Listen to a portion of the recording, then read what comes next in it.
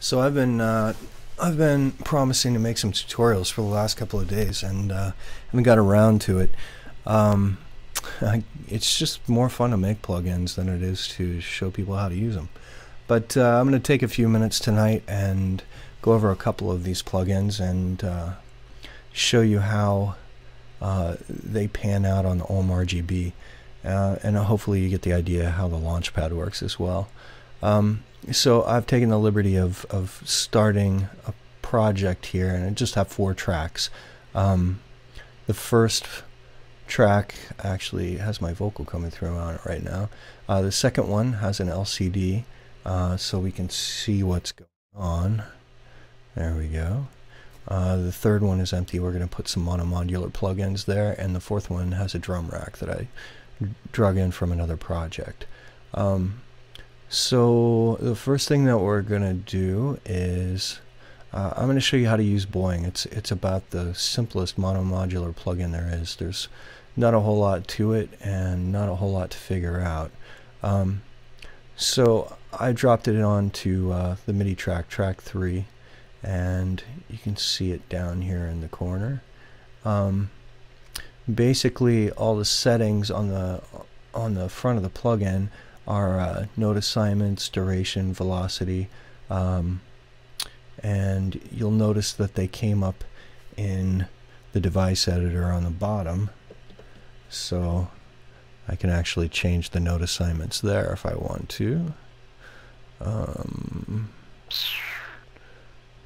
Let's take them back where they were. And so the first thing I want to do in order to access this plugin is hit the Gary button and go to monomodular mode.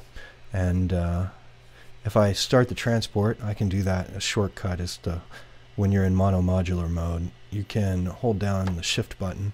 You'll notice this button turns green up here if you have the RGB. Hit that and it starts play. This would be stop. Play, stop. Okay, so we've got that. You notice that the rest of the screen changed as well.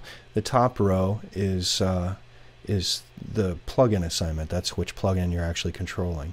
You can control 8 plugins with Monomod. The second row is a channel assignment, and that we'll get to that later. This is grid navigation, and obviously the area of the grid that you're on is the brighter section, and the bottom row becomes the key assignments, not the key in the plugin, but they do different things depending upon what plugin you're using. In this particular plugin, the last 4 are timing, quarter, 8, 16, triplet, and the first 4 actually control what type of grid you're on. So if I hit that, it's a 64, and you'll notice down here that turns it to 256, that turns it to 128 wide and 128 tall. You can make something happen by hitting a button. And let's start playing again. And they start moving. But they're not really doing anything, they're just blinking. Well, that's because we don't have this the output of this plugin assigned to anything.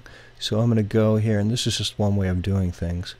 But I'm going to go to the output of that MIDI plugin and assign it to the drum track right next to it. And assign input. Now we hear something. So every time one of these little these little blinky lights gets to the bottom, then it triggers a note, and that note is over here. So if I want to change what that note is, then, for instance, we'll change this one. Should be a bunch of stuff at the bottom of this.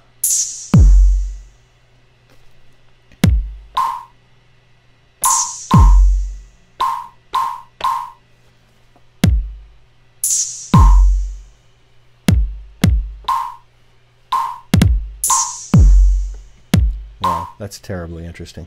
Let's speed things up a little bit, and I can do that by holding down Shift. So I just increase the timing.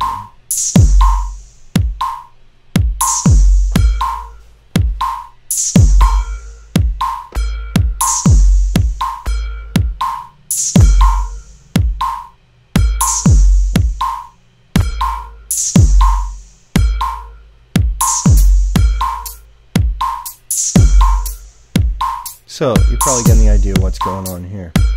So again, I can change the timing and make it go.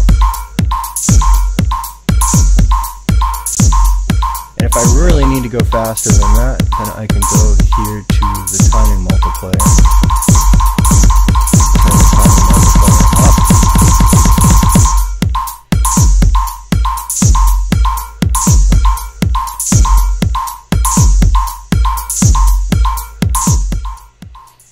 Okay, so you see what's going on there.